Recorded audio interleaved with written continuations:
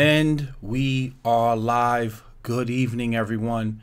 Tonight we will be discussing the stimulus bill that was recently passed, better known to you and I as the CARES Act. We'll cover what's in the bill as far as relief for individuals that have lost their jobs, small businesses that may be facing some types of hardship.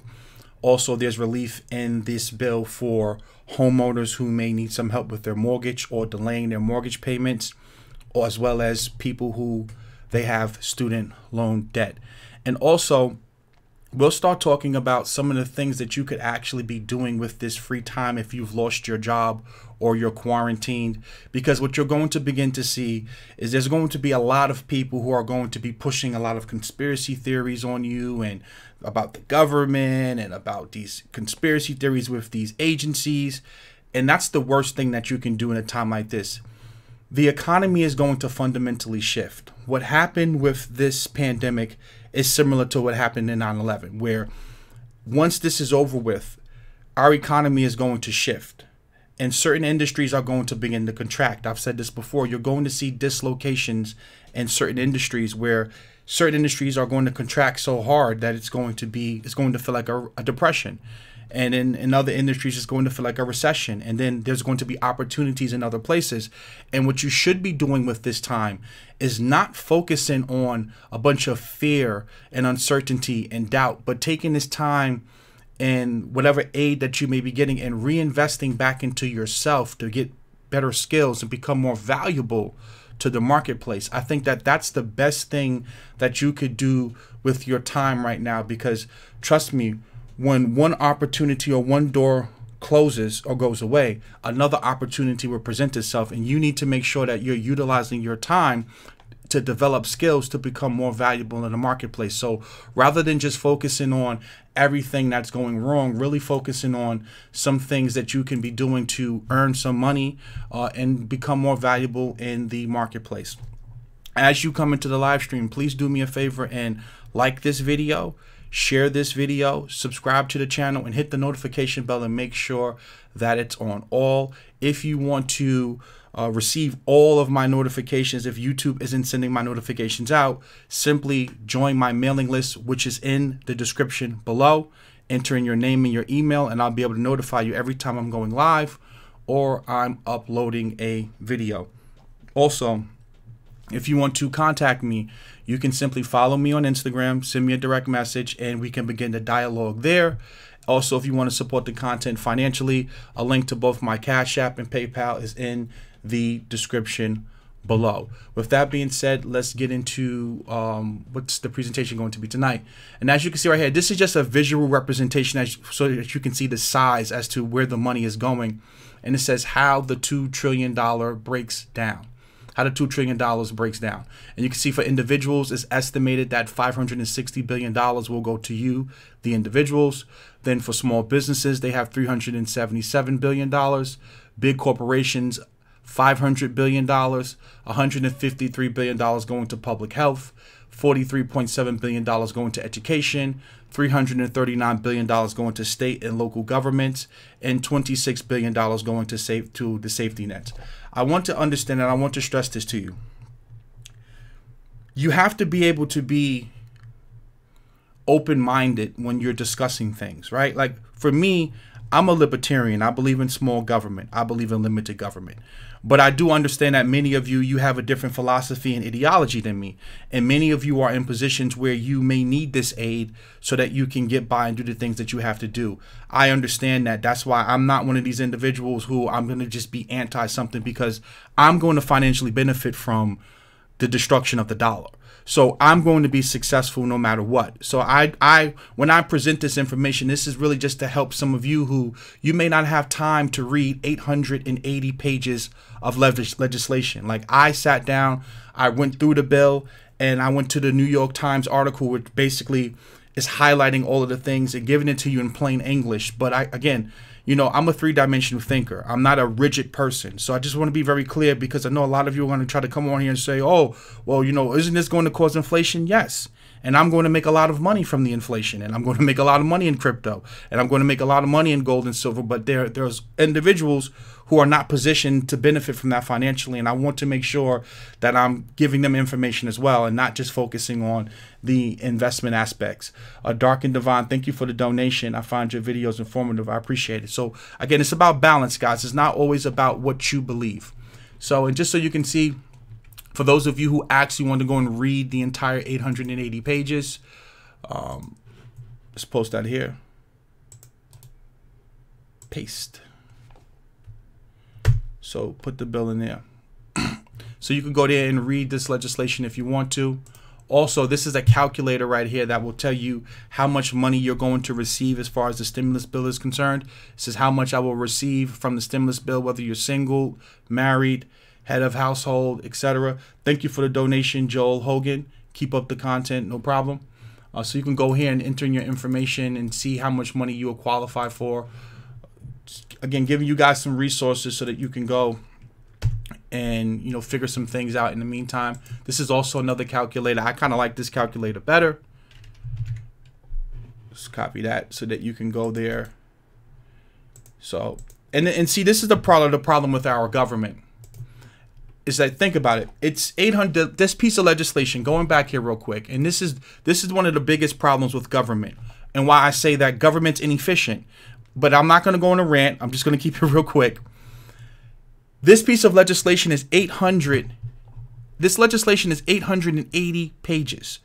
There is no way that the members of Congress sat down and read 880 pages. There's no way. So there's a lot of stuff in this bill. I guarantee you a lot of wasteful spending in this bill that's not going to be targeted enough to get to the individuals who need it the most.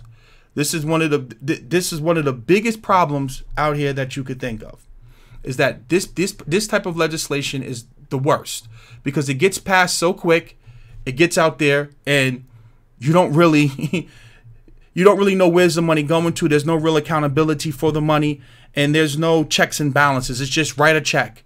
And this is why we have so much debt as a nation, because so many people understand cronyism. There are so many people that have their hands out that are going to get broken off from this bill, and they're going to make money. And that, you know, that's one of the problems. But anyway, I digress. You know, it's always pork in these bills, and it's just inefficient, which is why we need a decentralized system. But I'm not going to dive too far on that. So right here, let's put this article in here for those of you who want to go and read this bill. I mean, read this article, because pretty much straightforward rather than reading 880 pages. So it says the FAQ, frequently asked questions on stimulus checks, unemployment, and the virus plan.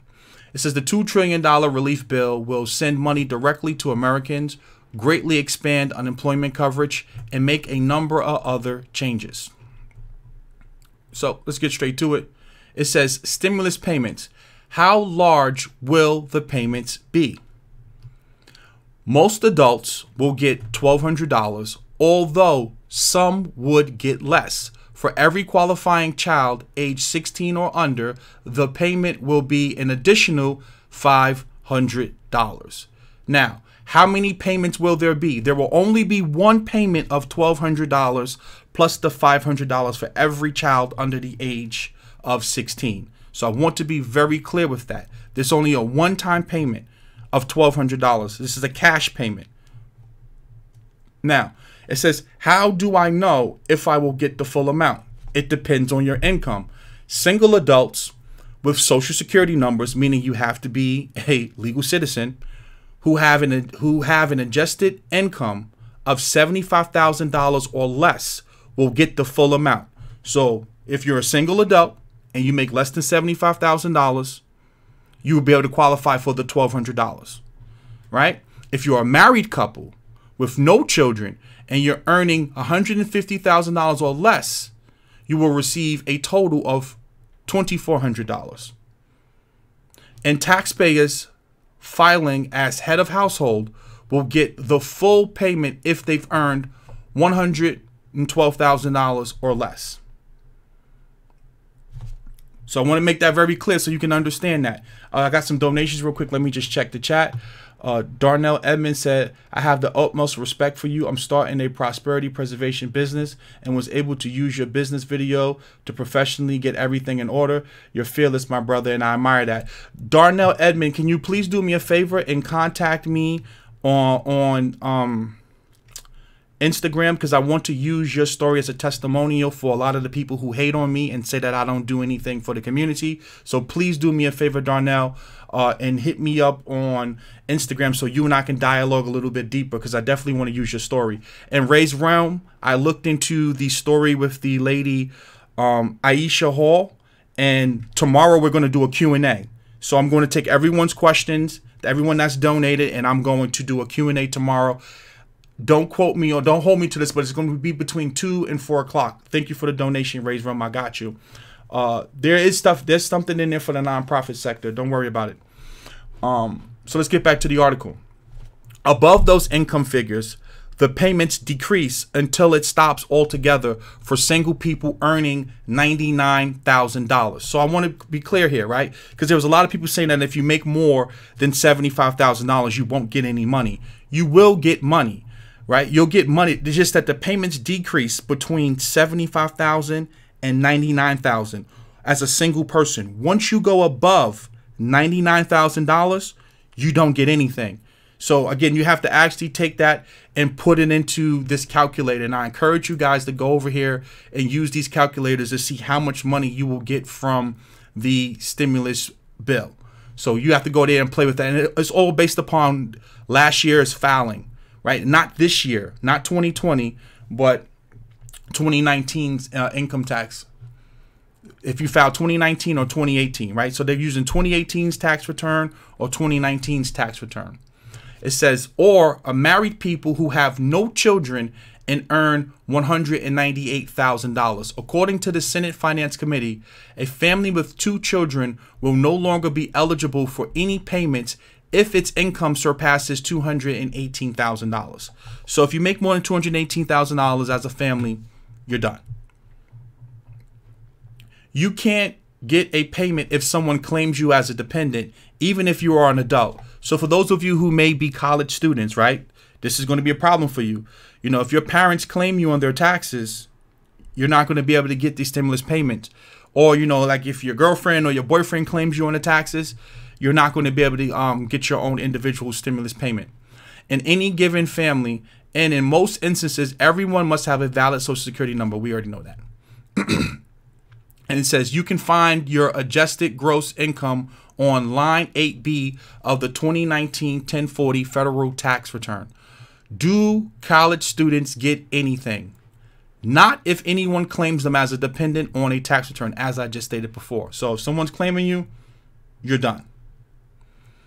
I'm going to answer that question in a little while, Jason White, about how they're going to be able to get the money straight to you. I'll get to that in a second. What year's income should I be looking at? 2019. If you haven't prepared a tax return yet, you can use your 2018 return. If you haven't filed that yet, you can use a 2019 Social Security statement showing your income to see what an employer reported to the IRS. So again, 2018 or 2019 tax returns is what they're going off of. I want to be very clear with that. It says, what if my recent income made me ineligible, but I anticipate being eligible because of a loss of income in 2020? Do I get a payment? The plan does not help people in that circumstance now, but you may benefit once you file your 2020 taxes. I want to be clear with that. And again, you can go read this article on your own if you want to. Will I have to apply to receive a payment? So Jason White just asked this question. No. If the Internal Revenue Service, the IRS, already has your bank account information, it will transfer the money to you via direct deposit based on the recent income tax figures it already has. So if you already have your income tax information or your banking information already set up based upon you receiving your tax returns from the previous years, they'll be able to direct deposit the money straight to you if they have your bank account information. So again, I'll post the article in the chat earlier, and I'll link I will pin this article at the top of the comment section so you can go there and look at it again. When will the payment arrive? Treasury Secretary Steven Mnuchin said he expected most people to get their payments within 3 weeks. In my personal opinion, when you are dealing with the government is extremely slow and extremely inefficient. So if they're saying 3 weeks, I would be shooting for more of the 5 to 6 week range.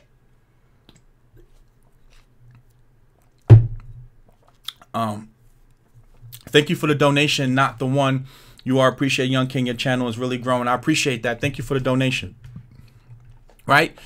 Guys, understand government is very slow. So what I encourage you to do is immediately, like once you get off of this video, go and start applying for these things that you can apply for as far as the unemployment benefits and stuff like that, because these websites, they can't maintain and handle the amount of traffic that they're going to start to get. Please do not procrastinate with this stuff. Whenever you can get the ball moving with this, whether it's Monday, Tuesday, Wednesday, whatever aspect you're going to apply for, whether it's mortgage relief, whether it's rent relief, whether it's unemployment relief, whatever the case may be, get the ball moving quickly, because government is extremely, extremely slow and inefficient. We don't have to worry about that with the payment being redirected. That's not important. What if I haven't filed tax returns recently? Will that affect my ability to receive a payment? Of course it would. It says it could. File a return immediately, at least for 2018, according to the IRS website. Those without 2018 tax filings on record could potentially affect mailings of stimulus check, the site says. Guys, it's common sense. If you haven't filed a tax return in 2018, 2019, don't expect to get anything until you file that tax return. Will most people who are receiving Social Security retirement and disability payments each month also get a stimulus check? Yes. So if you're retired or you're on, like SSI, some type of government program, you still qualify to get the $1,200. Remember, guys, we're only talking about the $1,200 one-time payment right now. So it says, so don't worry about that. Will eligible unemployed people get those stimulus payments, and veterans? Yes and yes. So even if you're getting unemployment insurance benefits, you still qualify for the $1,200 one-time payment. I want to repeat that for you again. Even if you're currently or about to receive unemployment insurance benefits, you still qualify for that one-time $1,200 payment.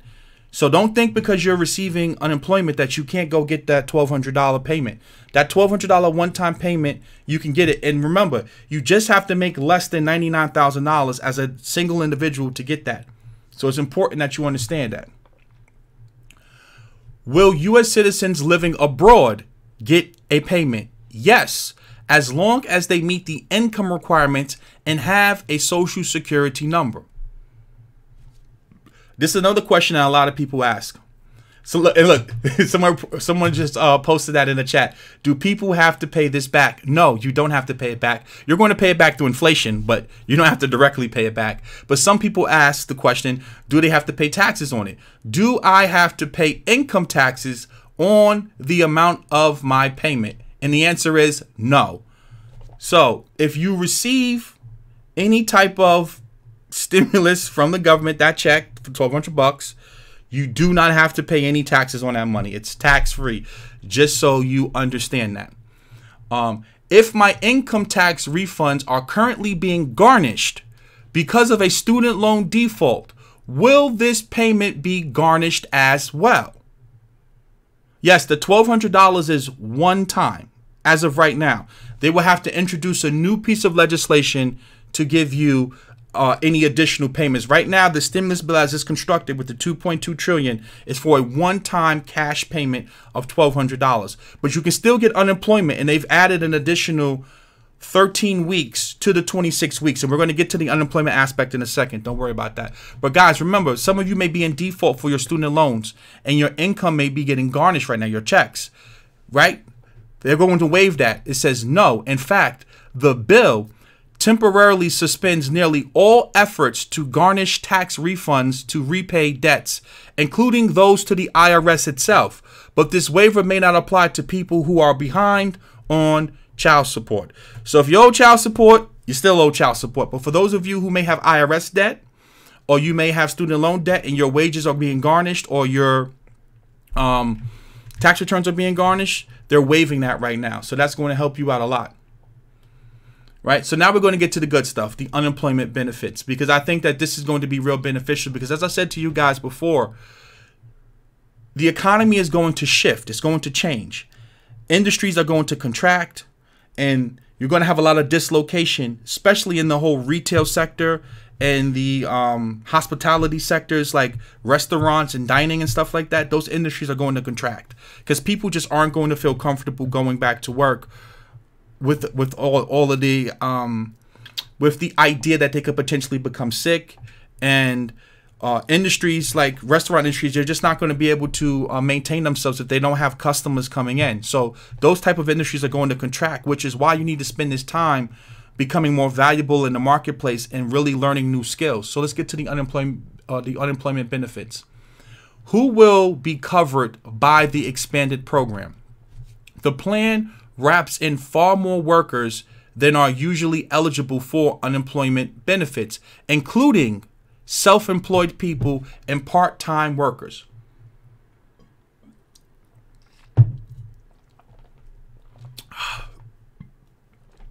The bottom line, those who are unemployed are partly unemployed or cannot work for a wide variety of virus-related reasons will be more likely to receive benefits. How much will I receive? This is really, really key, and I really want you guys to pay attention to this part because this is extremely important. It says the average worker earns about $1,000 a week, and unemployment benefits often replace 40 to 45% of that. The expansion will pay an extra amount to fill that gap. Under the plan, eligible workers will get an extra $600 per week on top of their state benefit. But some states are more generous than others. According to the Century Foundation, the maximum weekly benefit in Alabama is $275, but it's $450 in California and $713 in New Jersey. So let's say a worker was making $1,100 per week in New York, should be eligible for the maximum state unemployment benefit of $504 per week. Under the new expansion, she gets an additional $600 of federal pandemic unemployment compensation for a total of $1,104, essentially replacing her original check. Right? I want to repeat that for you because this is very, very key. How much unemployment benefits you receive, the dollar amount varies depending on your state. So you need to immediately simply go to Google. It's not hard, guys. You have to learn how to be resourceful. Type in your state and type in unemployment and immediately get over there to that unemployment. I live in New York, so I just simply typed in New York unemployment, type in your state unemployment, get to the website and start the process because, as I said to you before, a lot of these websites, they don't have the bandwidth and the infrastructure to handle millions of people or hundreds of thousands of people hitting those sites at one time. So do not procrastinate. Go ahead and get it done immediately because I'm telling you, if you wait to the middle of the week, you're going to be in trouble. The websites are going to crash. I'm going to read that for you again. How much will I receive? It depends on your state. The average worker earns about $1,000 a week, and unemployment benefits often replace roughly 40 to 45% of that. The expansion will pay an extra amount to fill that gap. Under the plan, so you're going to get the 40 to 45%. Eligible workers will get an extra $600 per week on top of their state benefits. So you're going to get your state benefits from your state and then an additional $600 per week from the federal government as long as you're unemployed. But some states are more generous than others. According to the Century Foundation, the maximum weekly benefit in Alabama is $275, but it's $450 in California and $713 in New Jersey. So let's say a worker was making $1,100 per week in New York. She'll be eligible for the maximum state unemployment benefit of $504. So New York would give her $504. Under the new expansion, she gets an additional $600 per week of federal pandemic unemployment compensation for a total. So you're going to take the state aid plus the federal aid for a total of $1,104, essentially replacing her own paycheck. So basically, she's going to get paid to stay. She's going to make more money on unemployment than she would make working, right? Because when she was working, she was making $1,100, but under this, she's going to be making $1,104. So she's going to be making more money to stay at home, you know. Now it says, are gig workers, freelancers, and independent contractors covered? So these are people, if you drive Uber, if you do Lyft on the side, Postmates, right? You may be a freelancer. You may code and build websites for people, right? Basically self-employed. Yes, self-employed people are newly eligible for unemployment benefits. So you as a self-employed person, you can get unemployment insurance benefits as well.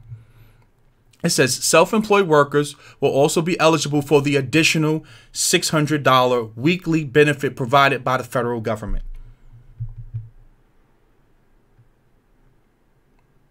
Yes, Mike John, even the people, if you're already receiving SSI, if you're already receiving, you know, food stamps, SNAP benefits, you still can get the one-time payment of $1,200. As long as you make less than $75,000 as a single person. And what was it?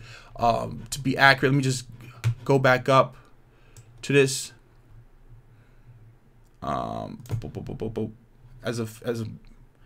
Yeah, 75. As long as you make less than $75,000, which obviously you would if you're receiving SNAP benefits, you qualify for the one-time payment of $1,200. And you get additional $500 for every child under the age of 16. So back to the unemployment benefits. So guys, that's important for those of you who are self-employed. You're going to get an additional $600 every week for being unemployed. So it's some type of relief in there for you. Now, for those of you, it says, what if my child's school or daycare shut down? If you rely on a school, a daycare, or another facility to care for a child, elderly parent, or another household member so that you can work, and that facility has been shut down because of the virus, you're also eligible for unemployment benefits, right, from the federal government. So you can get that $600. Like if your work life has been impacted and you can't go to work, or you have to change your work hours, you can get a piece of that $600 weekly aid that's coming from the federal government. And give me a second, let me take a sip of water.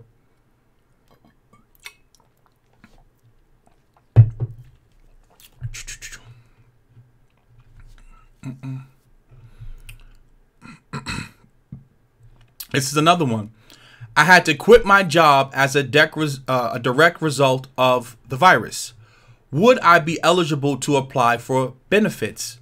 This one is a little iffy. It says it depends.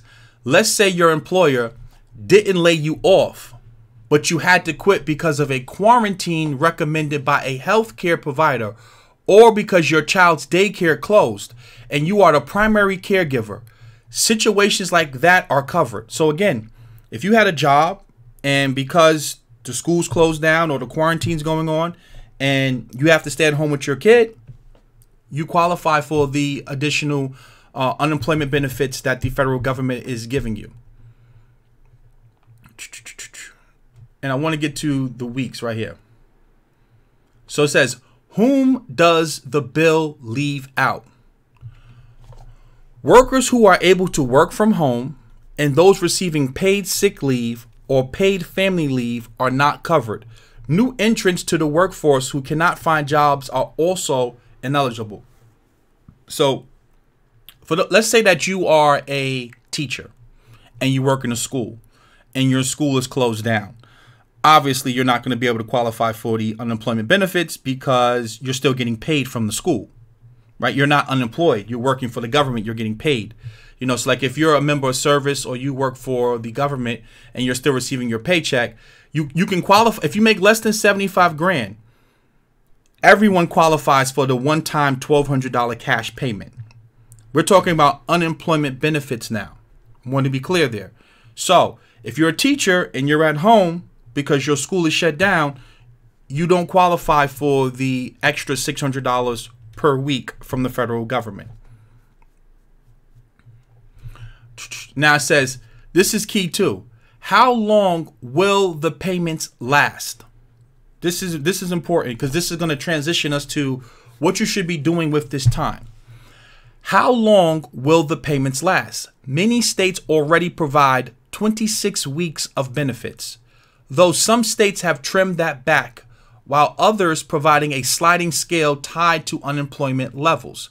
The bill provides eligible workers with an additional 13 weeks, so participants in states with 26 weeks would be eligible for a total of 39 weeks. The total amount cannot exceed 39 weeks, but it may be shorter in certain states. The extra $600 payment will last for up to 4 months, covering weeks of unemployment ending July 31st. So you can get 39 weeks of unemployment benefits. And each week you're going to get your state benefit and you're going to get the additional $600 from the federal government. So going back to this example up here, because I know it may be a little confusing. I want to hammer that point home for you guys.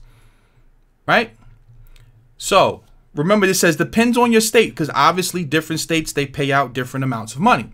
It says the average worker earns about $1,000 a week, and unemployment benefits often replace roughly 40 to 45% of that. The expansion will pay an extra amount to fill the gap.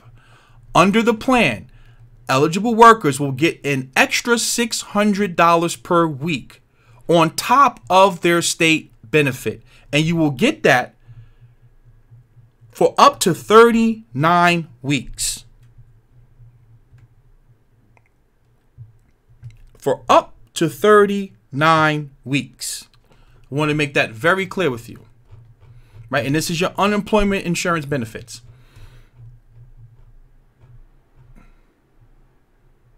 And now I want to get to student loans. They have some this other article right here, right? So it says how to, because a lot of you are asking the how-to information, right? So let me go here and post this article in the chat for you guys as well, right? Your Money, a hub for help during the virus crisis. So this article is going to show you how you can apply for all of these different things that you need. Because some of you are asking, well, how do I apply? And don't worry, guys, for those of you who came late, I am going to pen these articles in the comment section so that you can go and read this stuff for yourself. But I want to focus on the student loan aspect of this, because I know a lot of you have student loan debt, and they're allowing you to pause some aspects. You can actually pause the entire payment, or you can pause just the interest part of it. It says how to pause your federal student loans.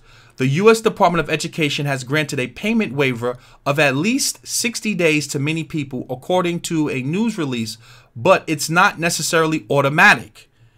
In general, you have to call your loan servicer to request a waiver and to make sure that your loan is eligible.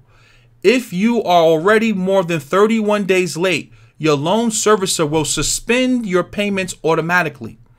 Your servicer will not charge interest during this time, and the waiver is not supposed to hurt your credit score.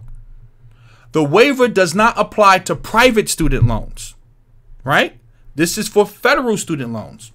One big private lender, Sallie Mae, said it is offering suspension of payment for up to 3 months with no damage to a borrower's credit score. Another one, Navient, made an identical offer for qualified borrowers. A spokesman said that you just need to contact the company and explain how your financial situation has changed. A third big private lender, Wells Fargo, says it would offer help, but a spokesman said the bank would not commit to a set number of months or any other specifics. Using the waiver to pause your federal student loan payments may not be the best move for people in distress if your income has fallen dramatically.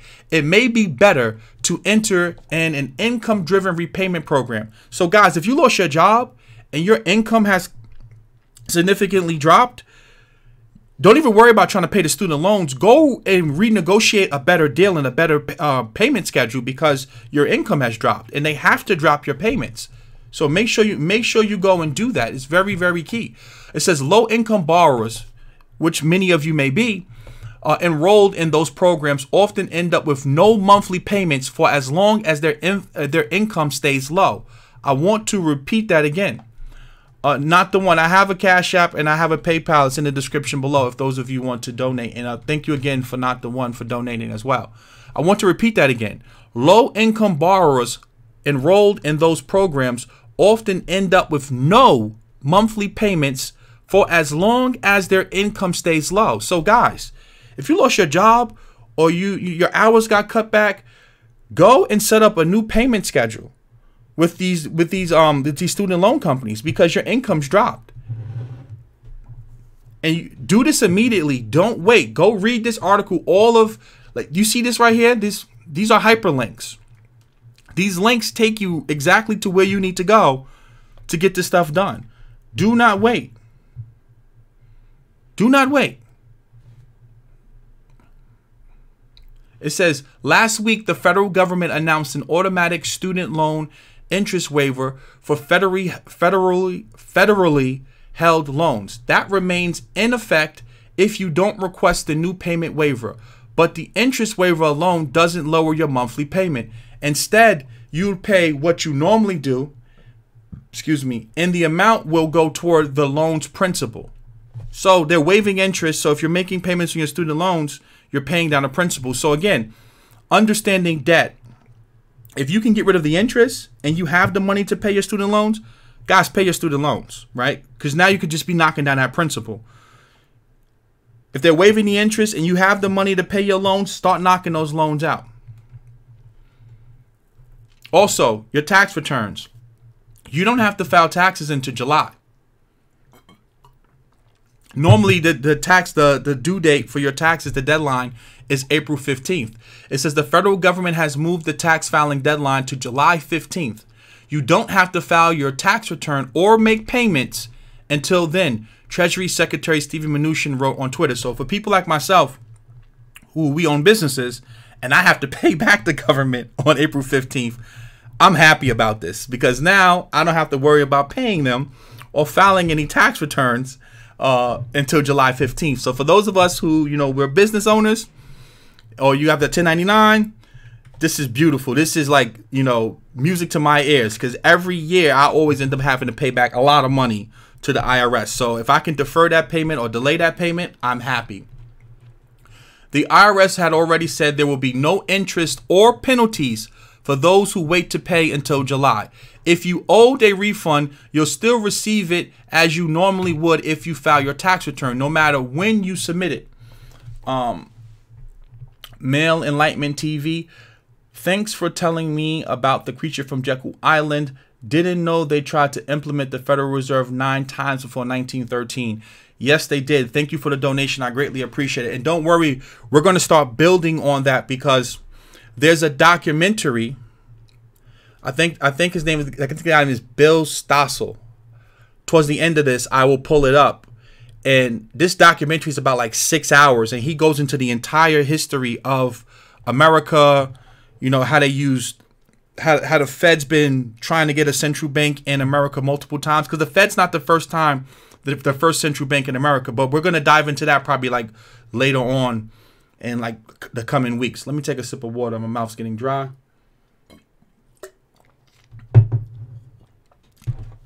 But thank you for that donation. It says the IRS I read that part already. If you have already filed a return and scheduled the payment for April 15th, you can call the IRS and cancel it. So if you had already set up a payment, because some people, they pay their taxes quarterly, you don't have to worry about it. Simply call them and they'll cancel it for you. According to a reader who did himself, we tried the number 2 and the cancellation option appeared to be working as he described. And last but not least, let's talk about homeowners, right? For those of you who own homes and renters, there's a good chance you can delay your mortgage payment if the outbreak has left you short of money. The Federal Housing Finance Agency has instructed mortgage servicers to allow borrowers to whose mortgages are owned by Fannie Mae or Freddie Mac to delay payments. This forbearance program allows for a mortgage payment to be suspended for up to 12 months due to hardship by the virus. Federal housing officials have also announced a nationwide eviction and foreclosure moratorium for borrowers of Fannie or Freddie mortgages, or borrowers whose loans are backed by the Federal Housing Administration, so-called FHA loans. This includes foreclosures that are already in progress. There's 230 of you watching this video, guys. Please like this video. So again, there's relief here as well for those of you who you own mortgages. Again, I'm not going to read the entire thing, but even Geico, even your credit cards, for those of you who don't know, you can contact your credit card company right now. And I encourage you to do this immediately because, hint, I went and did this as well. You can contact your credit cards and tell them, hey, you know, my business or my life is being impacted right now and I can't make these payments, and they'll waive. It won't affect your credit score. It won't affect anything.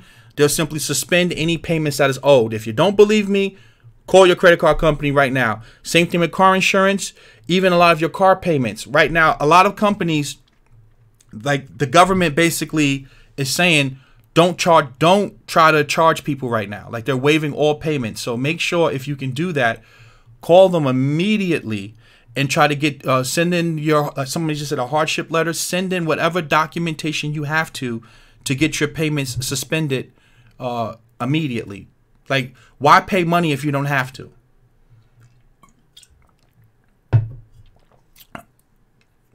Why spend money if you don't have to? So I'm not going to read the entire article. Again, I'll post it in the chat for you guys. And please go ahead and read it. They give you all of the websites where you have to go. Also, I will pin these in the comment section so you can go back and read them later. And give me 1 second. I just want to highlight this.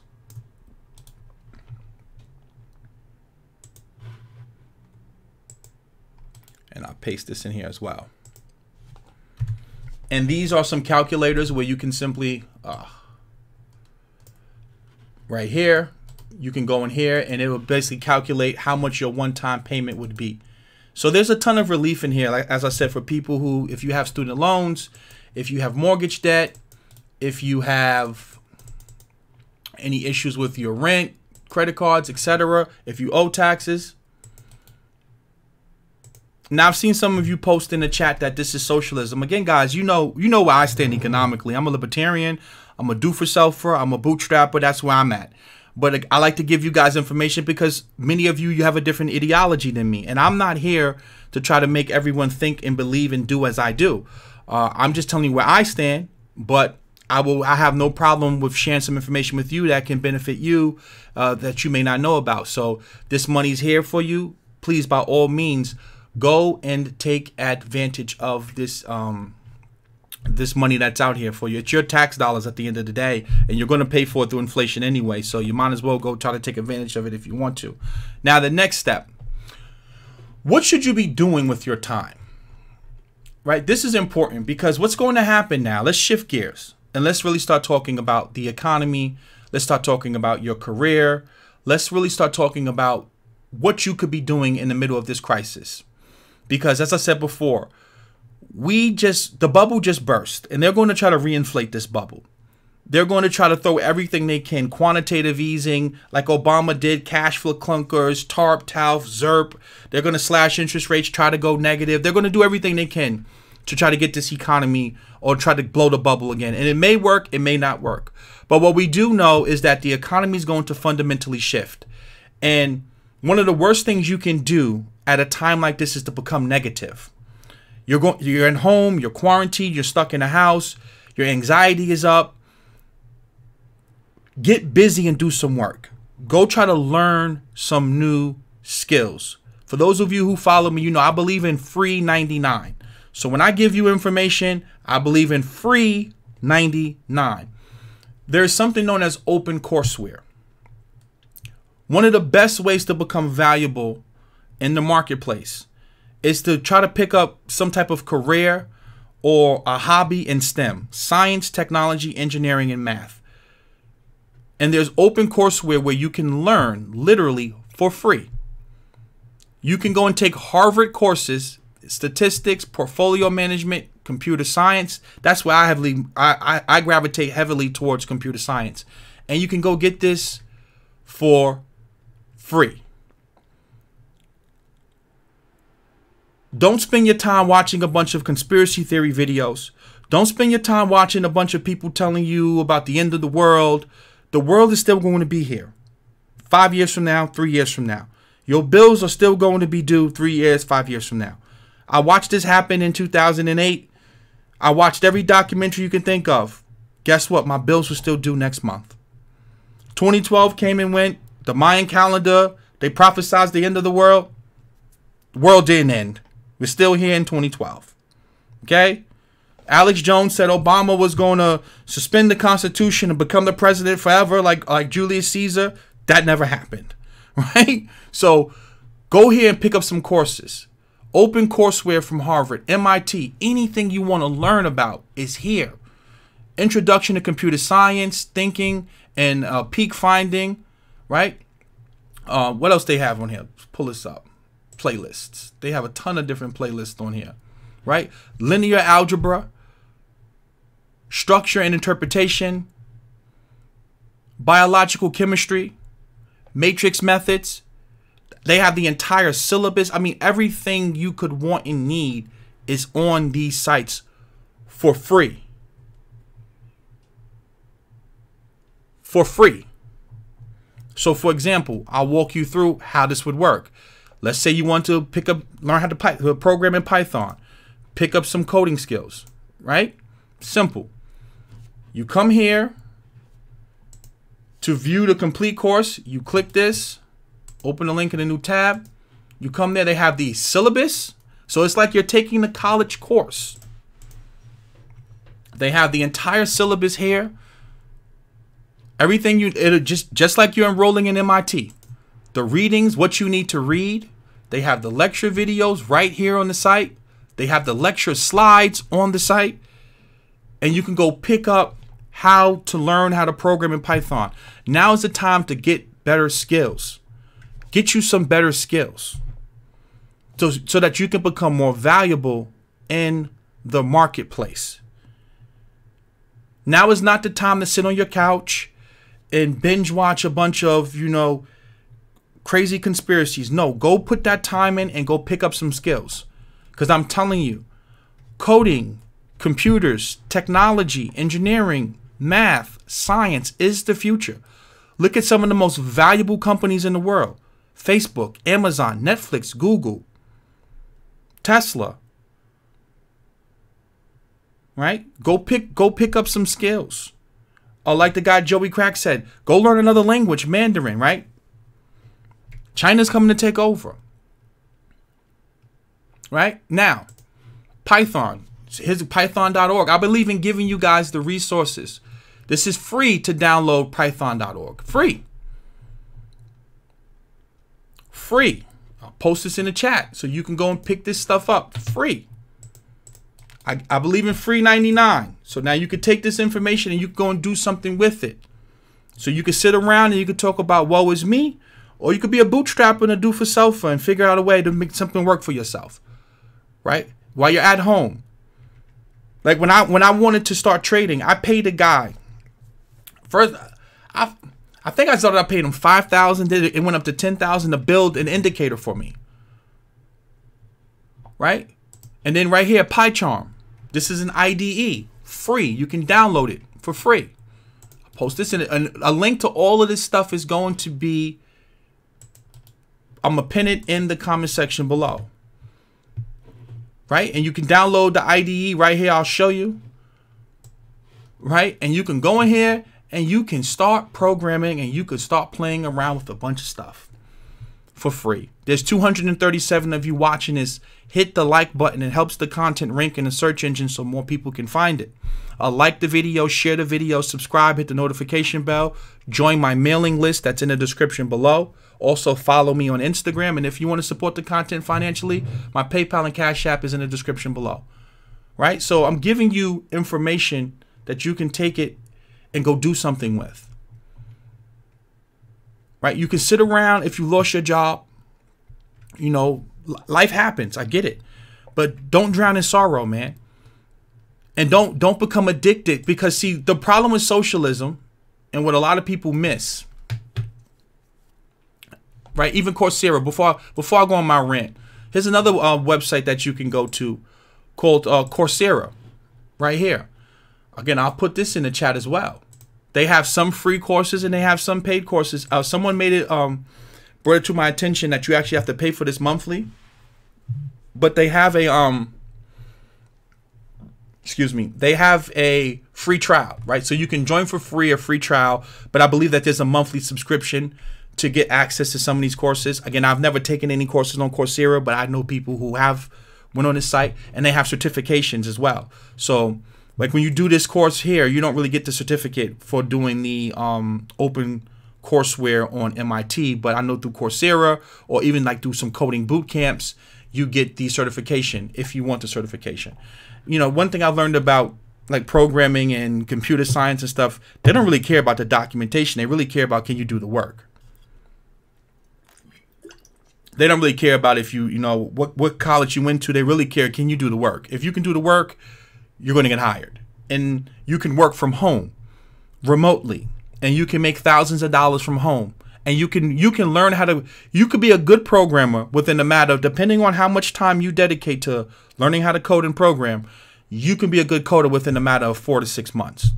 Seriously. And I'm not exaggerating by any stretch of the imagination. If you spend 4 to 5 hours every day playing around with code, pick a language, whether it's Python, C, C++, C#, you go there and you play around with that for a good 4 to 6 hours every day, you'll be a decent coder where you can go and get you a job. Or you can go and build applications for people, or be a freelancer and build stuff on Fiverr. Or for example, like I said, I needed a trading indicator built for me. And NinjaTrader, you can actually go and solicit. There's a marketplace where you can pay people to build your trading algorithms or your trading indicators for you.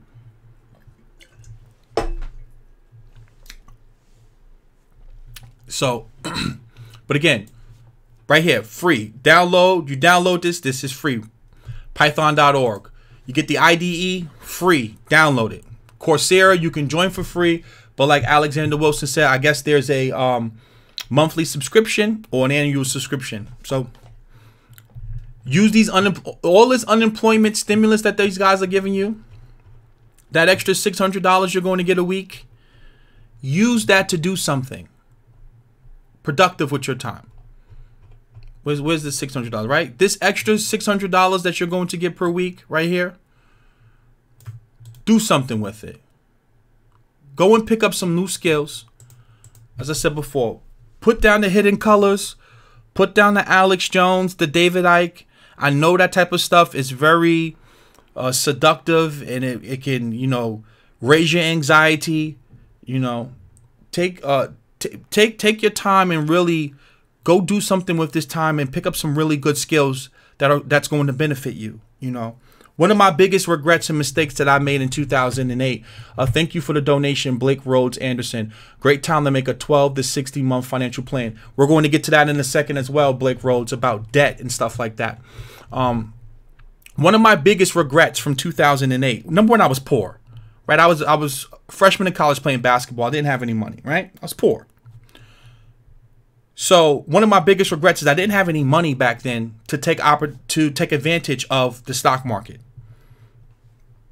And I wasted a good 3 years of my life listening to Alex Jones, Kevin Trudeau, David Icke, Jordan Maxwell, and I got caught up in this whole reptilian, shape-shifting aliens, and Planet Nibiru, and Planet X, and, you know, the Greys, and the all the Blues, and all of this different crazy conspiracy stuff. And I'm not saying that those things don't exist or do exist. What I'm saying is that I couldn't do anything about it. Right? I spent so much time preparing for the end of the world when I really should have been spending that time working on putting together a financial plan, working on becoming more valuable in the marketplace. And I wasted 3 years of my life following that foolishness, you know, and I don't want to see a lot of you make that same mistake. You're going to see all of these people who claim to be pandemic experts, and they're going to talk about how they have the cure. You just got to sniff some steam, you know, go cut some orange pills and sniff some steam and it's going to cure the virus. If you believe that stuff, I have a bridge to sell you to Planet X. What you need to be focusing on is tangible things that you can do something with, you know, and grow and build something tangible. Right? And I'm giving you something tangible that you can go and learn and play with for free.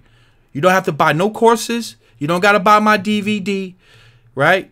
You don't got to fund my DVD projects. I'm not asking you to donate to my school. I'm telling you, I'm giving you information that you can apply in your life and do something with it. I'm giving you information that you can take and do something with in your life and make a change in your life. Do not be one of those people who gets sucked into that conspiracy trap. Go and pick up some real skills that you can go and do something with.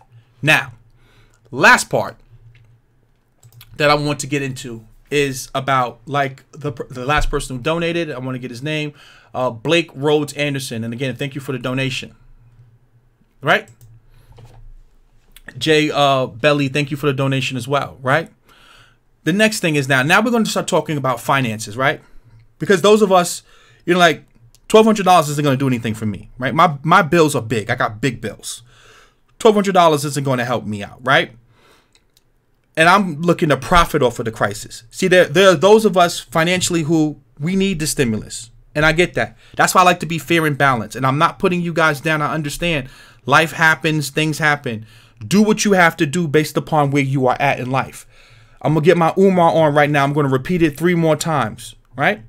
Do what you have to do with where you are right now.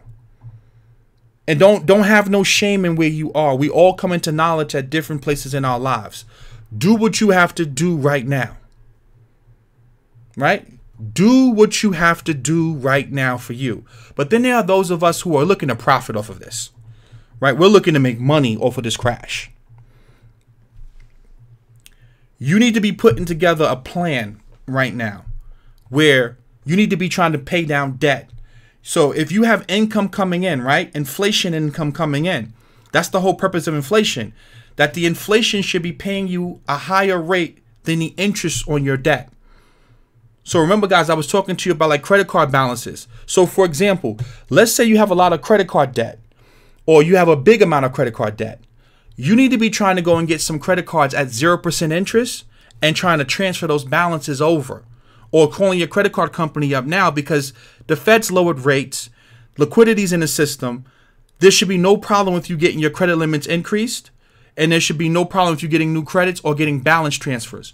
What you need to be focusing on now is transferring over some of that debt that may be at 16% APR or 22% APR, and you need to try to transfer that debt over to some 0% interest credit cards. Like I just got an extension on my Bank of America credit card. I had 18 months at 0% interest. They just extended it another 12 months, and they gave me some balance transfers. So what I do, I have some other credit cards whose APRs are 16% or 22%.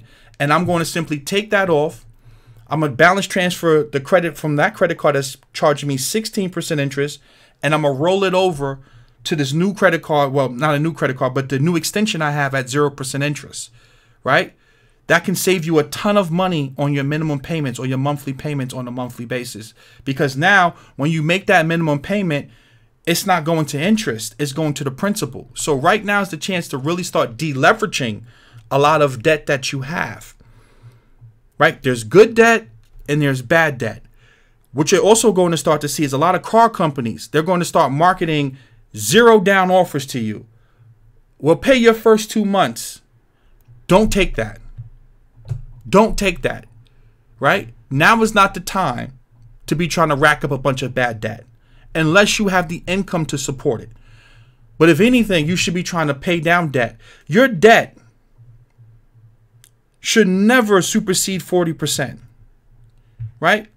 Like on your credit card limits, right? Let's say you have overall, you have $20,000 of available credit or $50,000 of available credit, you should never be utilizing more than 40% of it, right? The credit card companies don't want you to use more than 30. You know me, I push the limit, right? Now, if you're trying to build credit and you got the money and you just really moving money around, playing a circle game, then yeah, you could go up to 90% if you're trying to build credit and build get the limits to go up. But right now, like if you're a person, you have a family and you're not looking to increase no credit limits, you're looking to deleverage, really start focusing on trying to delever right now at this point. And if you're going to take out any debt, it needs to be debt that's going to pay you, right? So if you're looking at a real estate project, you need to really make sure that you understand that you've crossed all your T's and you've dotted all your I's and you have a plan A, B, C, and D. What if you don't have a tenant in that rental unit for 90 days? What if you have a tenant in there, but they can't pay? What if the government says to you, you know what, they're suspending it? Now, the good thing is you don't have to pay your mortgages. So even if the tenant doesn't pay you, you got relief there. But really start sitting down now and really start putting stuff together, putting plans together in your mind and start saying to yourself, how am I moving? And move with a purpose, right? So immediately, I'm calling all of my credit card companies and I'm getting my interest rates dropped immediately. Right? So if you have a credit card, especially if you had this credit card for a long period of time, you need to get on the phone with that institution and tell them, I want either to increase my limit or I want to drop the interest rate. You can do that, right? If you're getting new credit cards, make sure that they have 0% interest. Make sure that they have balance transfers. Call your credit card company and see if you can get a balance transfer, right? Really make sure you take the time to really start thinking and moving with a purpose. Right? If you're investing right now, you need to have, why am I getting in and at what price am I getting out? So if you're buying Apple, right? And I don't know where Apple's trading at right now because I'm not looking at it, but let's say it's trading at $220 and you decide, hey, I want to go long Apple and this is a trade. At what point do you want to get out of Apple? If it's wrong, at $180, at $190, or at what price do I want to add? Do I want to add at $190? Like really have a plan on multiple levels as to what you're doing and why you're doing it. Refinancing your home right now. With rates dropping the way that they're dropping, now may be a good time to refinance your home. Take some of that equity out of your home, right? Have some cash on the side, right? Don't sit around and just wait. No, the screen isn't frozen. I put up this, I'll move it right now. Right? Now may be a good time for you to go and refinance your home. Right, I'm just talking now, guys. The presentation's over. I've said I'd say right now may be a time to go refi. Suck some of that equity out of your home. Don't let it just sit there. Build up some cash reserves. Really start thinking about it. Especially, like, think about it. I'm banking on inflation. Let's say that I'm banking on inflation. But let's say that we experience deflation. Well, having dollars may be really valuable to you. Right? Because we know that the Fed can make the dollar, the supply of dollars artificially low. So if we get a lot of deflation, having a bunch of cash could be good for you. So you got to think about these things. Like, be balanced is what I'm saying to you. Have hedges in place. Know what you want to do and how you want to do it. That's part of being an investor. Like, someone had made a video about me a couple of months ago and they said I'm a flip-flopper. No, I'm an investor. And I say this all the time. As an investor, as the facts change, my opinion changes. You cannot be married to a position. If the facts change, my opinion will change. I am not emotionally attached to any one investment at all. If the facts change, my opinion will change. And any smart investor understands that, right? If we start experiencing deflation on a massive level and the government stops bailing everyone out and gold gets to a certain price, I have to cut it at a certain point to protect my profits, right? That's just reality. That's how investing works, right? You have to be a thinker that way.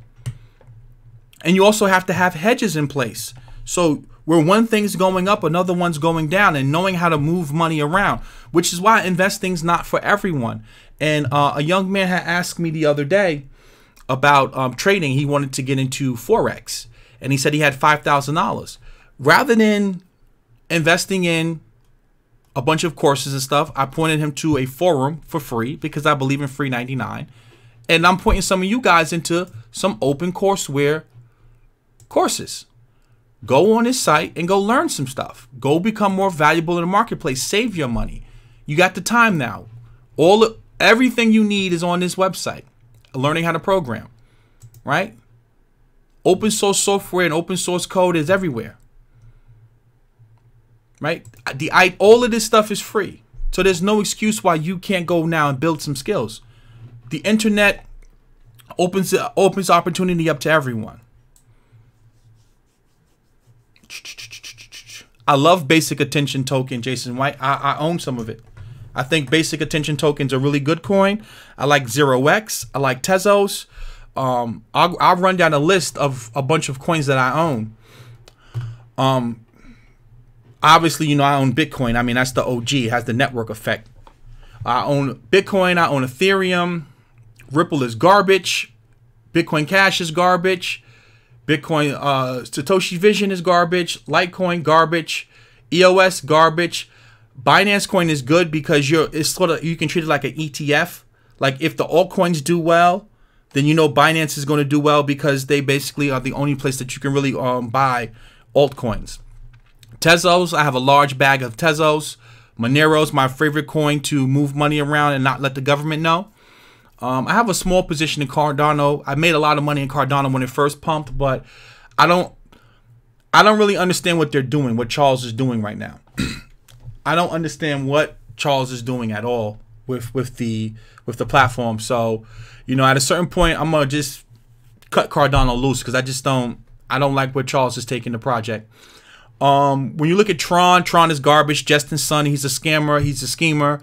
I wouldn't trust nothing that Tron is doing as long as Justin Sun is involved in it. Like the latest stuff he tried to pull with Steemit is just absolute garbage. I have a little bit of Dash left from the early days. I have a little bit of Ethereum Classic. I have not nothing. I think I had like $600 worth of Ethereum Classic, like nothing crazy.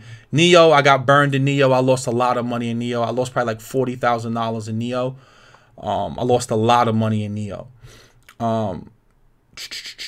IOTA's garbage. I have a little bit of Atom. Zcash garbage. Ontology. I received an airdrop of Ontology from EOS. So I have Ontology. It was airdropped to me for free. Dogecoin is just Dogecoin. Not good or bad. Just nothing there. Basic Attention token. I love Basic Attention a token.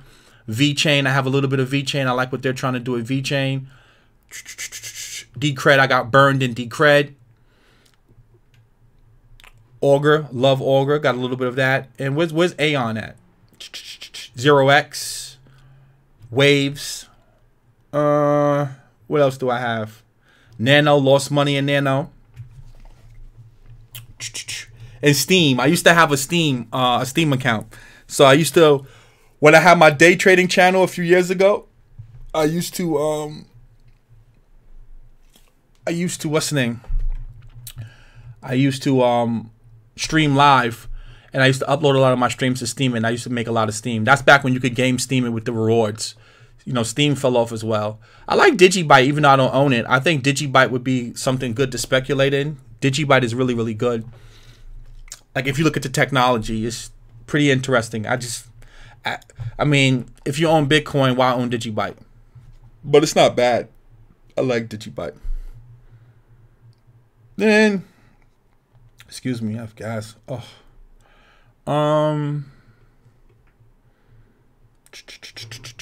And that's about it.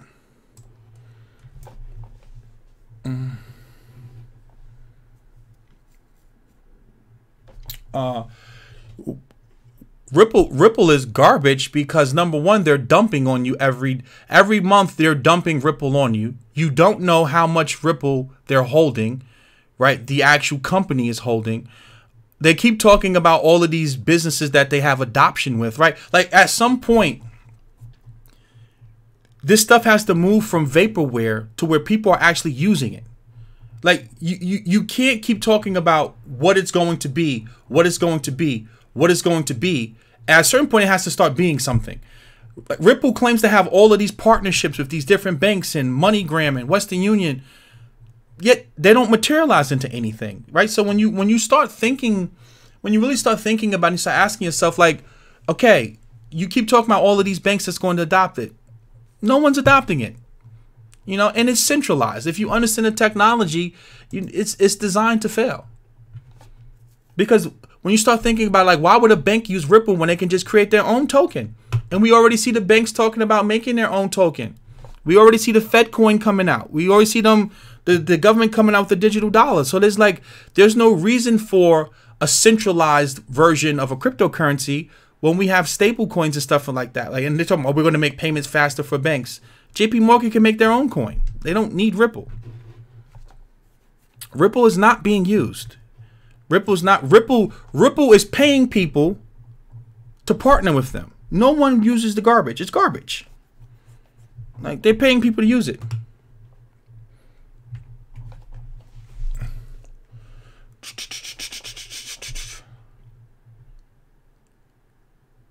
Like if you have to pay someone to use your product, that means you don't have a good product. Ripple will never be number one. Ripple will never be number one. I mean, do you understand that the CEO of Ripple said that the only way that they can stay profitable is they have to dump the coin on you? Like, do you understand that they're dumping the coin on you? They're selling. Like, just imagine that. Like, they have an unlimited supply of Ripple. You don't know if they have 500 billion, 200. You don't know how much Ripple they have to distribute and sell. So every month, your company is literally adding more supply into the market and selling on top of you. That's selling pressure. That's pushing price down every month. And you think that that's a good investment? I wouldn't trust that at all. Let's see what else is in here. I just signed up for a meditation course on Coursera. It was free. Yeah.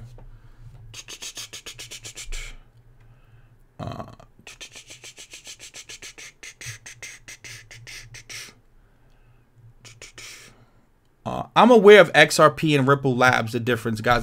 Listen, I use them interchangeably. You know exactly what I mean. Boeing stocks any good? I mean, if Boeing's going to get bailed out,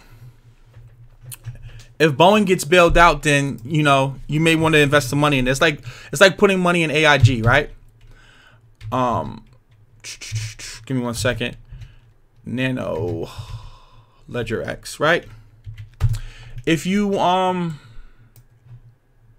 to guess, right? Like, think about it. If you're banking on them getting bailed out, then why not? Right? Like, if you want to speculate on the fact that they're going to get bailed out, then I would say that that's a good investment.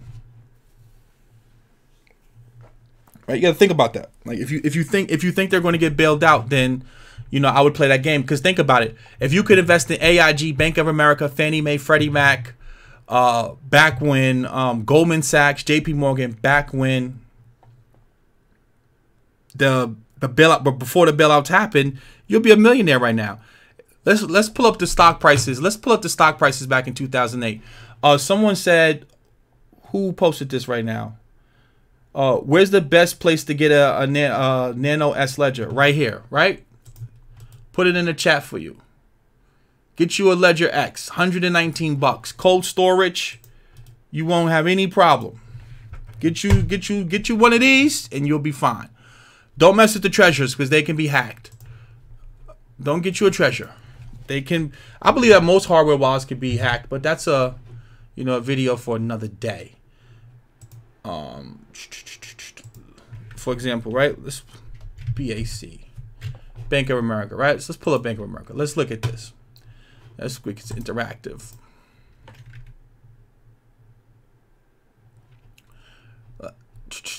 See, I wish I could have taken advantage of this, but I was just too poor, man. I couldn't take advantage of this back in 2008. Guys, in 2008, and I don't know if the stock split, did a reverse split, I don't know. You could have brought this for $4, $3. Let's zoom in. 2008. Like, could you imagine if you would have put some money in here at $4?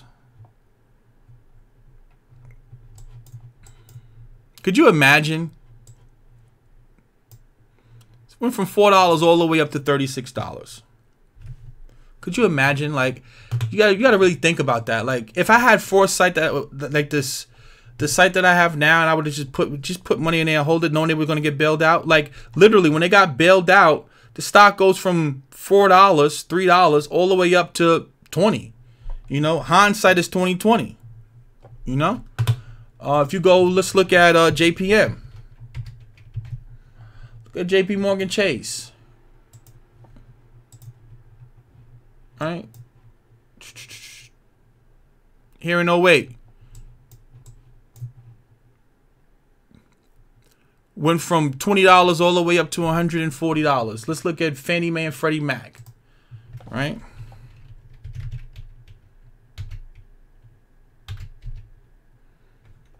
Hold on. I don't even think they have the stocks anymore for that. Let me see something. Give me 1 second. I got the symbol. I have all of the symbols here. I don't even know if they're public traded anymore. See if they still have the stock symbols. I used to have all of these stock symbols in here.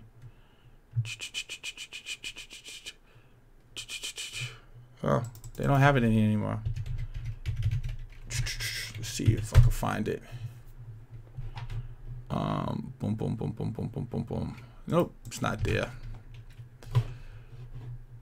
Where's my note with all of the stocks I was looking at? Let's look at Goldman Sachs. Let's look at GS. Same thing with Goldman Sachs. Went from $53 all the way up to $280. Let's look at Apple.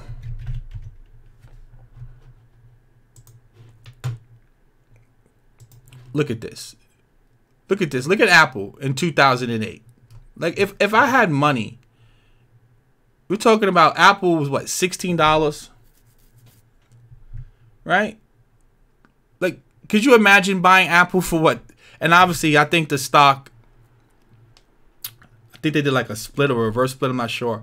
But look at this. If you could have bought it at $18 in 2008. Look at that.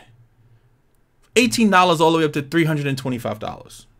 I mean, like, you know, like, I was poor though. I wanted to invest. I didn't have any money to invest in 2008. I wish I did.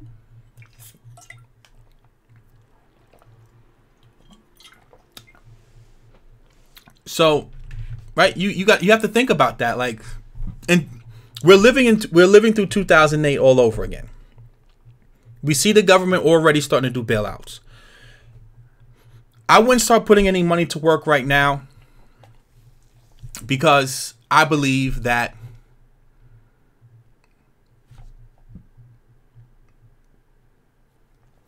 this right here is just like a charting software. But excuse me, I'm gonna tell you what I use.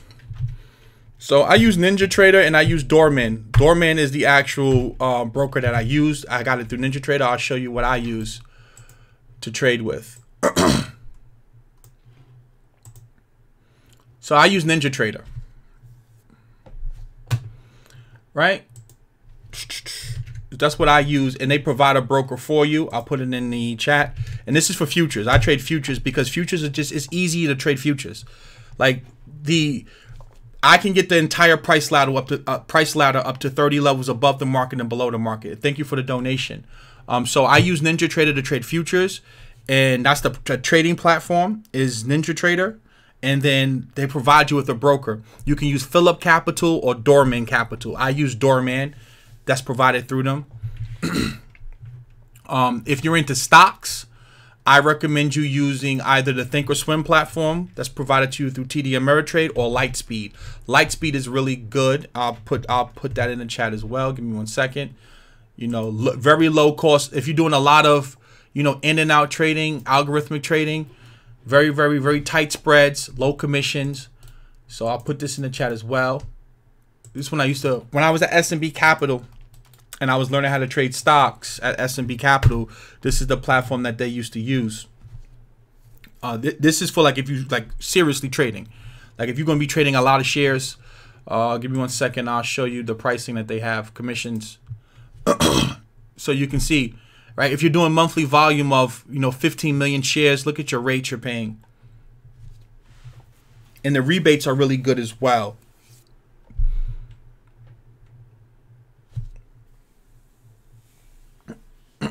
Free trades or no. I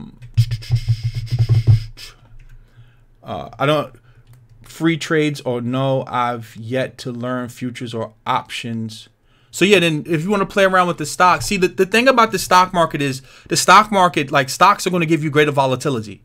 You don't get the same volatility. You don't get the same volatility that you get in stocks that you will in futures. Now you're getting that volatility in futures because of what's happening with the economy. But futures are much smoother and easier to trade, right? Because it takes a lot of money to move the market. And you can get more leverage in futures. And there's this, like I said, it's just better risk to reward. There's a better edge for me and how I like to trade. Because I only like to take 2 or 3 trades for the day. I'm not one of those day traders that's just trying to make like that does 15, 20 different trades in a day. Like I know some guys, like they're in and out, in and out, in and out, in and out. And they're literally making 5 pennies here, 10 pennies here, or they'll make 3 ticks here, 2 ticks here, 3 ticks. Like I'm more of a trend trader, right? I like to set it and forget it for the day. I like to establish my ranges. I know what I want to hit. And I'll sit here for hours and wait for a trading setup. Like I'm not one of those hyper day traders that needs to be in and out. Because I'm trading with a lot of money. So I need to build the position. Which is why I have to stop day trading, because it's to the point where, like with the size that I'm trading with, I can't really day trade like that. I can day trade in the E-minis with my size, but like oil, you know, it's not good for the type of size that I trade. I can't trade the size that I trade in oil anymore. But for futures, there's Ninja Trader, and for stocks, there's Lightspeed Trading. But like for example, when I'm talking about like volatility, right? Let me show you something. Like you're never gonna get this in. You'll never get this. Like this is when I was messing with the marijuana stocks, right? I want to show you the volatility that was happening. Like you'll never get this type of volatility and futures like this unless there's something major going on. Like I was playing with the weed stocks. This was back in what, 2017. No, this is not it. I think it's weed. Canopy Growth. Because it was over. There we go. Canopy Growth.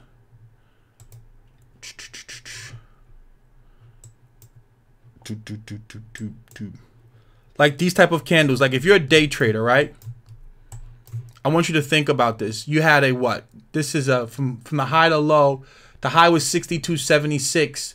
The low was 51.99. So that's about what? A $10.50 spread. I'm not spread, I mean a move. That's a $10 move. $10.50 move.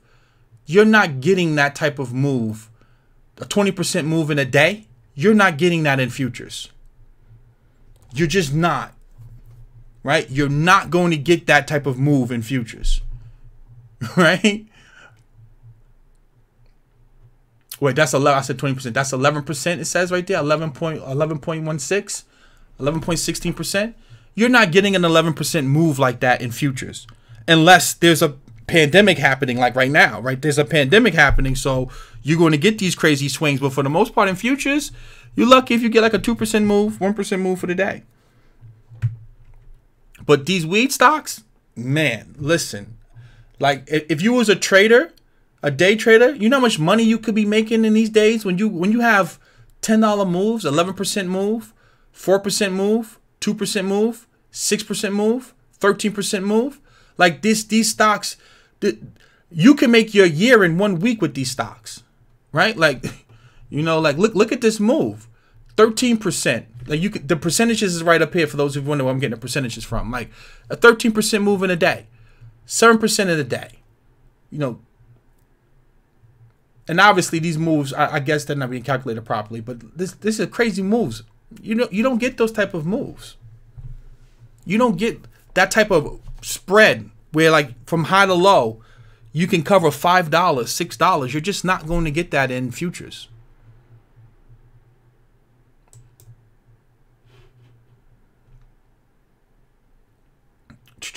What he said, let me see. Navigation are videos. Why risk it? Just invest in the skill trade, own a business. This is all fake. I agree with most things. Yeah, but my business I picked is trading. You don't have to trade. Like, trading is not for everyone. Right? Like, trading's not for everyone. And I always reiterate that to people. Like, trading is I first started with, I think I started with stocks. Yeah, because I watched Wall Street Warriors documentary. So I started with stocks, and then I went to futures, looked a little bit at options.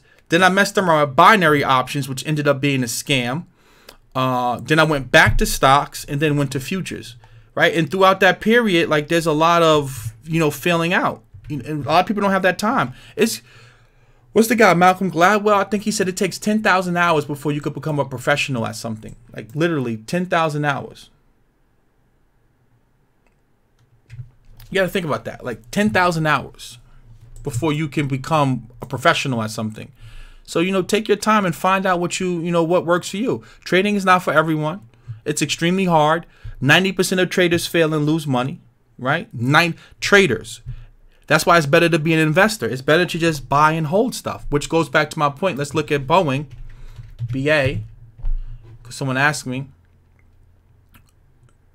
And I want to show you something. This is what I mean by so for example, right? Like, I like to use the S&P, right? So let's look at the S&P, then we're going to look at Boeing. I do like 15 trades. Yeah, I don't like to do that many trades. Right? So for example, and I said this the other day and I'll repeat this again for you guys. I'm not into technical analysis, but I know there's some people who do trade off technicals. I don't. That's not my thing. I don't believe in technical analysis. I'm not going to just short something because it came up to a line, and I'm not going to buy something because it went above a line. That's just not me. But what you'll notice is that the market is made up of psychology, right? Greed and fear. And what happens is you see price touch a level multiple times. Like, you'll see this time and time again, right? So, right, like, you come up here, price gets rejected. Okay. You come up here, price gets rejected. You come up here, price gets rejected. Then you get the fake breakout, then it comes back down, runs your stops, pops up again, comes back down and runs your stops, right? What you have to understand is that this is all psychology. This is human behavior, right? Because remember, when you're trading, you ever see like the little fish that swim under the big whale? The people who move the markets are the whales. Those are the pension funds, the hedge funds, the mutual funds. They are the whales. We as traders, we are little fishies swimming underneath the whale. Right? Right? We swim under the whale, and the big funds, they move the market. So when you see the price moving like this, these are whales moving money. I'm just trying to get underneath the whale and swim with the whale. Whichever direction the whale is swimming, if he's swimming upstream, I'm with the whale. If he's swimming downstream, I'm swimming downstream. That's what I do, right? Now, very rarely do you see price just go down and come right back up. So when you see the market crashing like this, logic is going to tell you we're going to test these lows again, right? We're going to test the lows again. It's just human psychology. We see all of these cases coming out. They're talking about shutting down the entire New York. They're talking about putting the National Guard on every corner in New York. Guys, there's going to be more headline risk. So before I would want to buy something, I know we're going lower. That just off of my almost a decade of doing this, I would bet everything I have comfortably with good risk to reward on that we're going lower. Or we're at least going to test these lows again. So I wouldn't really be that quick to jump and put money into the market right now. That's just me, And this isn't financial advice. I'm just speaking for me, from my experience. I don't see that we're going to just go down to here and go straight back up. I don't care how much money the Fed prints. We're going to need another $10 trillion at least. The stimulus package is good for a few months, but it's nowhere near enough to get the economy moving again like it needs to, right? So when we come back down here again, I'll start looking to get back in this market around, like I said, Dow 16,000, 17,000, S&P. I want to see us test these lows again. I would want to see us, make a bottom. And I'm not going to buy just off the technicals, but I want to see this market, churn a little bit before I start looking at particular stocks, like individual stocks. So like Boeing, for example, they're going to get bailed out. The question is, will they need another bailout? Because a lot of people don't understand, like the banks, they had to get bailed out multiple times. Same thing with AIG. So, when I look at Boeing stock, let's look at a weekly chart so we can get a better understanding. When I look at Boeing, take a step back, like, we're back down here. I wouldn't really be looking to get into Boeing until, like, I would have to look at the book value. What is it worth? What partnerships do they have?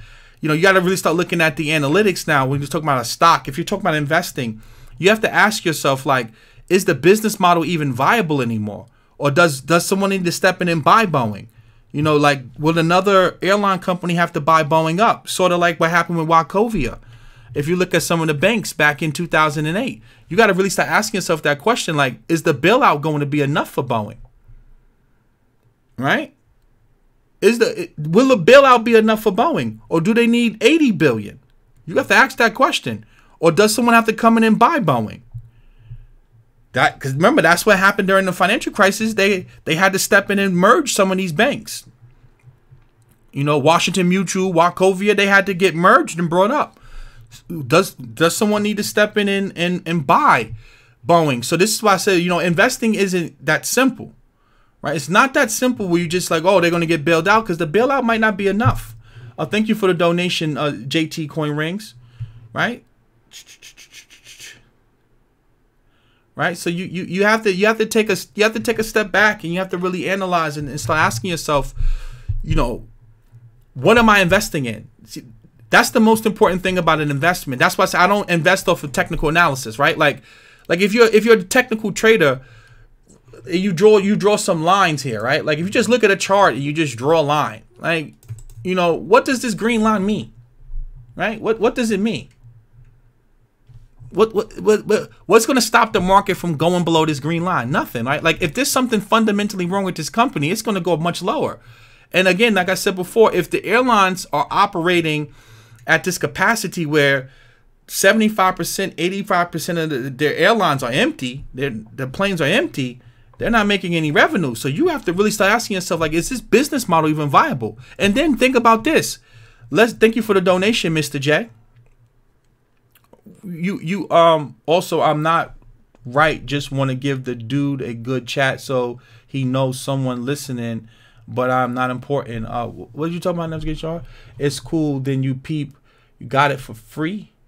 Not real investing. It isn't doing good on bailouts. I guess he's talking to someone else. I guess he's not talking to me. But yeah, you have to start asking yourself an important question. Like, fundamentally, do you think that people are going to want to jump on a plane once this virus is over? Do you think that people are going to want to jump on a plane immediately and start traveling all over the world? I doubt it. I doubt it. I highly doubt that, the airlines are going to recover in the next 12 months, that people are going to just go back to normal and just want to jump on a plane. I believe that we're going to see like sort of like a chart, like a trading chart, where we're going to see a peak in the cases, the spread. Then we're going to see it move forward a little bit, retrace a little bit, and then the pandemic. I don't want to say the name because they will demonetize your video if you say the name. But I believe the virus we're going to get this peak, move sideways, flatten out, retrace a little bit, and then push up again. So you have to really ask yourself that question, like, will the bailout be enough? So that's why you have to really just be more flexible in your thinking, is what I'm saying to you. It's not as simple as just buy. I want to buy stuff like Apple. Like, I know for a fact I love my iPhone and no one's replacing Apple.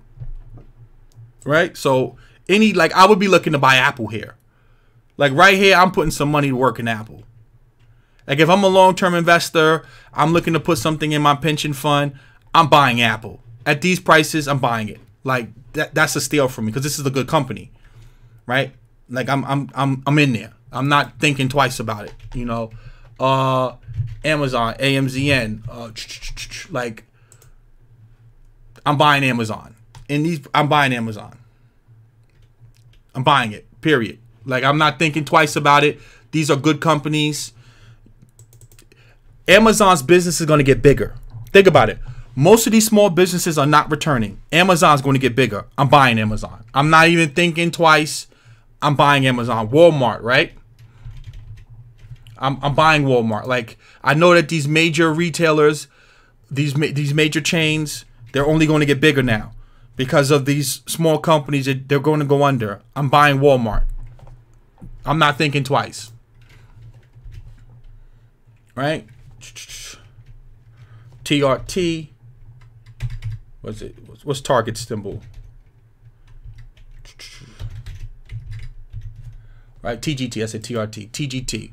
Like, I'm buying Target. I know that they're only going to get bigger. Like, those type of retailers, I know that they're only going to get bigger. I'm buying those.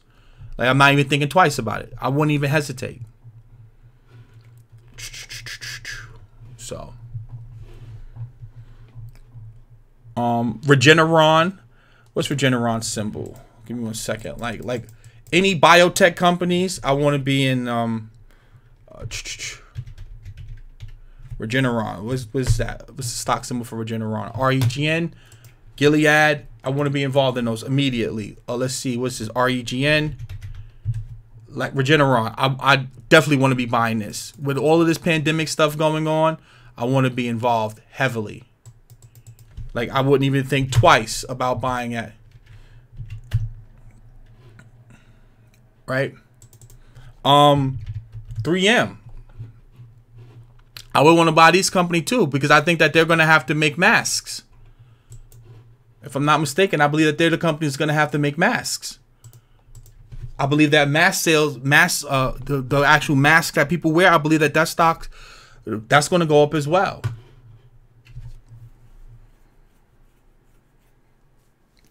Like, I wouldn't even think, like, these are things that I wouldn't even hesitate. Like, if I'm looking at this and I see them down 20-30%, I'm buying it. I wouldn't even, because I know that they're good companies, and I'll just dollar cost average on the way down.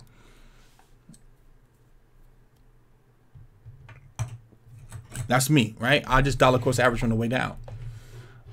Disney is good as well. Qualcomm is good. Chip manufacturers, I'll show you that stock as well. With the whole 5G stuff. Chip manufacturers. Give me 1 second. I have a whole list of these stocks in here, right? Qualcomm. I would definitely be looking at that.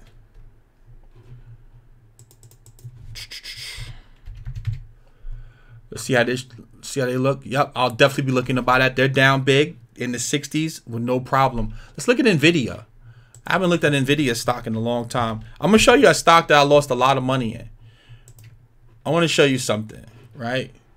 Let's look at Nvidia first before I show y'all something. NVDA. Let's look at Nvidia. Their chip. Look at that. Look at Nvidia pumping. Nvidia's a beast. Yo, Nvidia's a beast. I had a chance to buy Nvidia years ago, man. I'm kicking myself in the ass. I'm so mad at myself I didn't buy Nvidia yet. I had a chance to get involved in Nvidia years ago. But look at Nvidia. These are chip man. They make chips that goes into the GPUs with the whole mining stuff. They make graphics cards. They make a lot of stuff. Nvidia is good, man. A lot of software, a lot of chips, GPUs that go inside of computers. Like there's a lot of opportunity. That's why I said, like, if you're a long-term investor, you want to make sure that you are gobbling this stuff up. Like, these type of companies, you know, these are good companies. Moses Slaughter 13 Regiment said bonds are good too. Muni bonds, yeah, that's good for like retirement if you want to have like a stable income. And that goes back to personal finance, guys, right? And I try to stress that to you guys a lot, and thank you for the donation again. I try to stress this to you guys a lot of times. It's called personal finance for a reason. It's personal. It's personal. Personal finance. Depending on where you are financially is going to determine what you are investing in. If you're trying to preserve capital, this is where gold and silver comes into play, right? Like, if you're wealthy already, right? Like, for example, like if you're wealthy, let's look at gold. Like, I'm buying gold because I want to preserve my wealth, right? Like if I got $200,000, $300,000 and I want to preserve that wealth over time and not lose it to inflation because the government's printing crazy amounts of money, you know, then I'm going to focus on trying to preserve my wealth. I don't want to lose it due to inflation, right?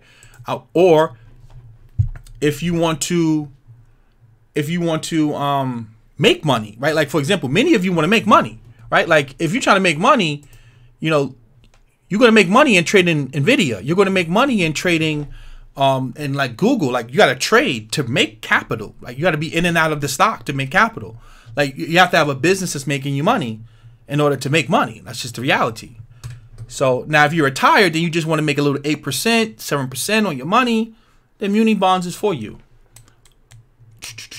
Alexander, opinion on Microsoft Azure blockchain. I've never looked at it at all, Alexander Wilson, but I will write it down because tomorrow, guys, just so you know, a lot of you have inboxed me on Instagram. So tomorrow, every Sunday, what we're going to start doing is I'm going to actually take your questions. Like for those of you who donated and that you ask me questions, I'm going to research the topics that you want me to research.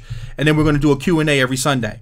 And I'll probably answer like 20 questions, 25 questions, but I'm going to research it so I can give you a really good answer as to what I think.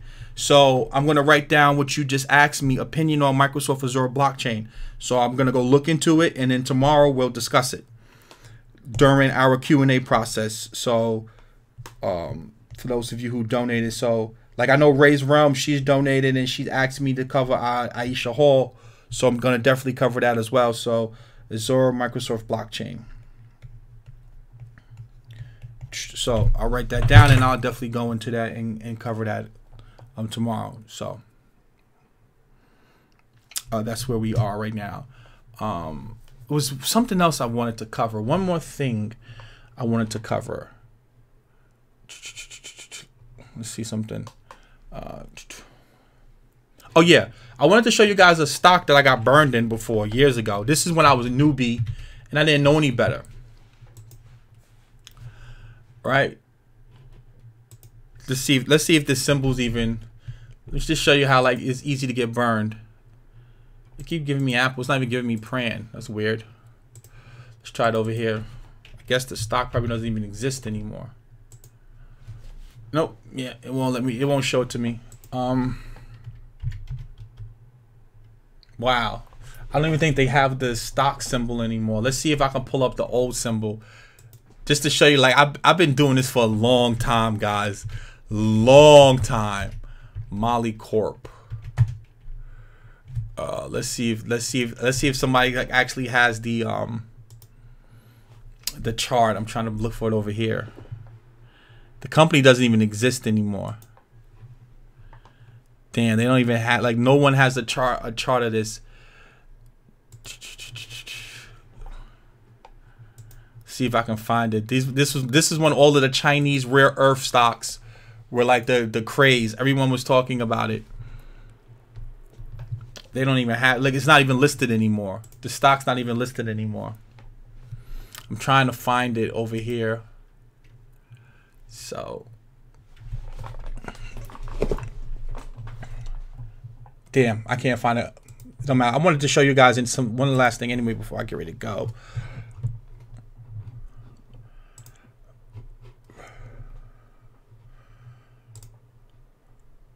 My internet's acting weird. Okay, let me show you guys one last thing, right? This is what I want to show you guys. Right? Because a lot of you are asking me questions. So I want to play this for you so you can understand. This is why I'm confident in what I talk about. Let me put this on for you.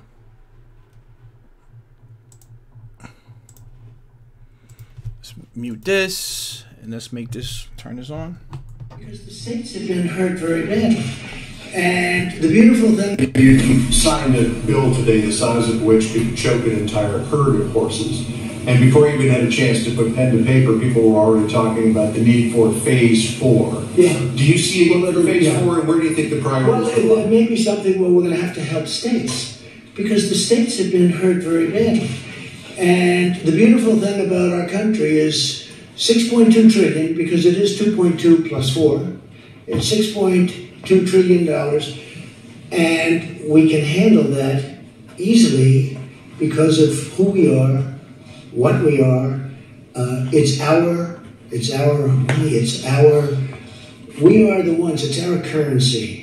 We can handle it, and we can handle, I watched Jerome Powell the other day, and he did a good job.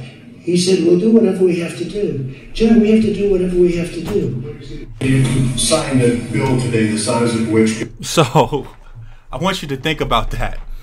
I really want you to think about that for a second. Like, he's basically saying that they're going to print as much money as they want to print.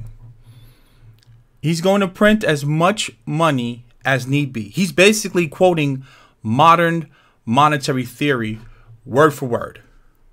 So again, like if I'm buying gold, silver, precious mining metal stock, if I'm investing in Bitcoin and crypto, what has the government produced over the past 2 weeks that makes me change my mind? Right? What's changed? Nothing's changed. Nothing's changed. Nothing. Nothing at all. So that's why I try to tell you guys, like, when you're investing, you have to have a thesis. You have to have a reason why you're buying something. Like, this is what I need to see. Right? They just printed $6 trillion out of thin air. The Fed said unlimited QE. They're going to buy bonds, buy ETFs, buy corporate debt. They're going to buy treasuries. They're going to buy mortgage-backed securities. What's changed to make me say I shouldn't own gold? Nothing's changed. Nothing's changed for me. I'm still going to keep buying what I'm buying until I see something change.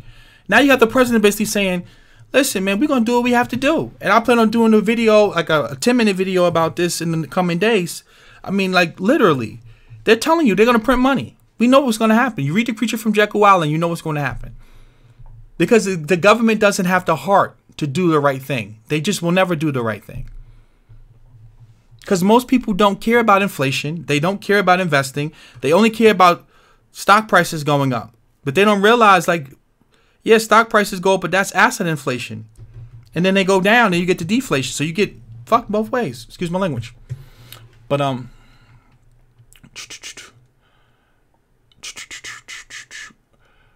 are you going with the junior miners? Yes. I own.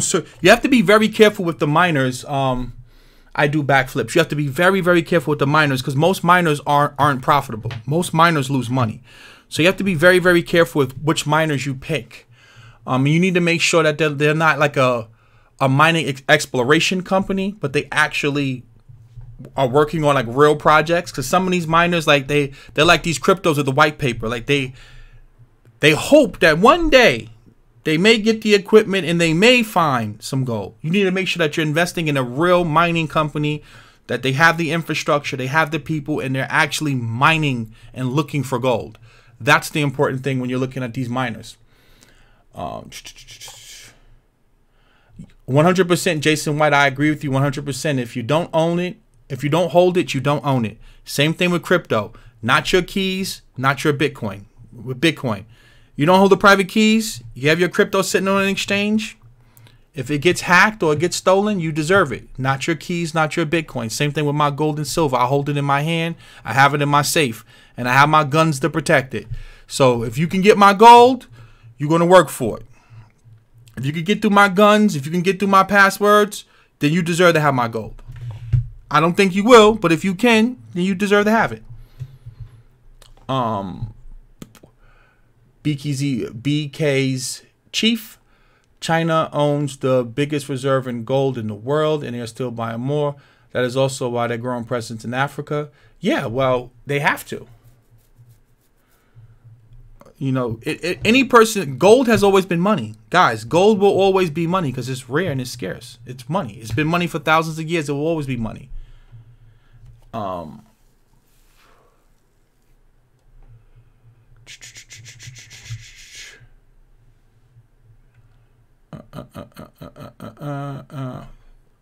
Moses, let's say, teachers, futures. I'm in the process of trying to. I have to go through some regulatory hurdles because I have to make sure that when I'm teaching you and I'm sharing information with you that I can't be sued. Because the problem for a lot of people is that they don't do their due diligence as to when you like mention something, they just go and buy it. So you have to make sure that you have like risk disclaimers and stuff out there in case a person blindly takes your advice and loses money, that they can't come back and sue you. So, you know, that's what I'm in the process of doing. So, but I'm going to leave the video here, guys. Thank you to everyone that's donated. Tomorrow is going to be our Q&A, our first Q&A day. I've taken certain questions that I want to answer, and we'll do it from there. So please, guys, do me a favor and like the video, share the video, subscribe, hit the notification bell. Make sure you join my emailing list so that I can mail you. Follow me on Instagram, message me on Instagram. Thank you to everyone that has donated. I greatly appreciate it. And for those of you who want to support the content financially, the Cash App and the PayPal is in the description below. I will see you guys tomorrow, and we'll do our Q&A tomorrow. So, and it'll probably be between like 2 and 4 o'clock, as long as nothing comes up. So have a great day, guys.